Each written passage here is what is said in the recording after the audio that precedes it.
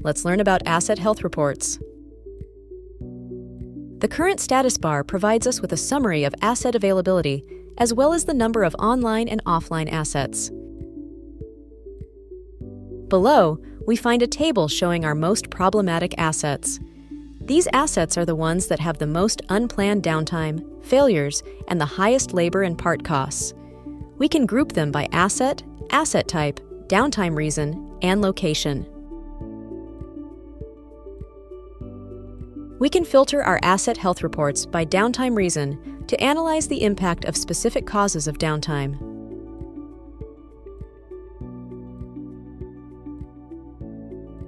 We also have the option to filter by downtime type.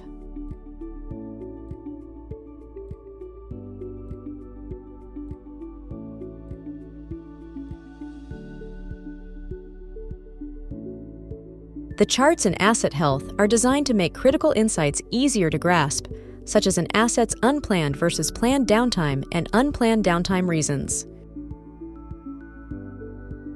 The unplanned versus planned downtime chart shows us how long an asset has been set to unplanned and planned offline statuses. The assets that have had the most unplanned downtime are found on top. Clicking any bar in the chart allows us to drill into the information further.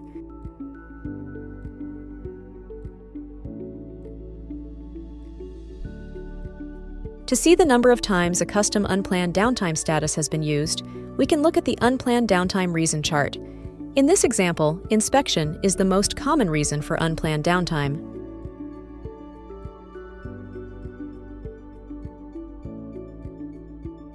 The mean time between failures and mean time to repair chart shows how quickly we fix assets and how long we manage to keep them online.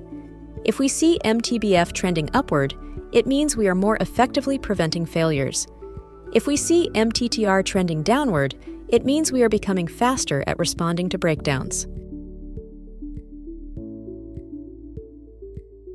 The total downtime chart reveals trends in planned and unplanned equipment downtime.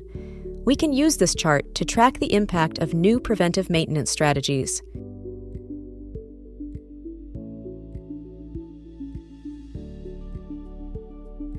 The availability over time chart shows us how long on average our assets have been online, which helps us to better understand overall asset effectiveness. This chart can give us a valuable data point to factor into OEE calculations.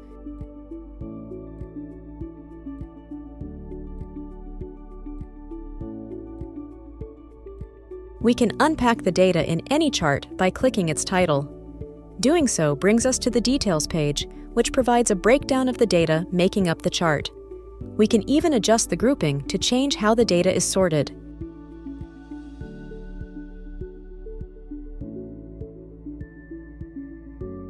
Finally, we have the ability to export asset health data for analysis and auditing purposes.